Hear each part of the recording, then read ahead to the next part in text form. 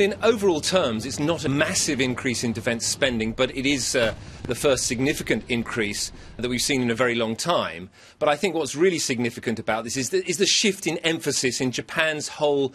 defence strategy. So Japan used to have a defence strategy based in the main islands here, mainly looking north to Russia to defend against a Russian invasion during the Cold War. Now the whole shift is to the south and to the west, and to Japan's long chain of islands, which the Japanese government believes are increasingly under threat from China's increasing military power and China's increasingly expansionist desires in the East China Sea, particularly around the disputed islands that they've been arguing over for the last year or so. And so this is a shift to buy lots of new equipment, to form a new amphibious assault force, and it's putting, if you like, military forces behind the Japanese government's stance, which is to stand up to China and to say we will not back down over these territorial disputes.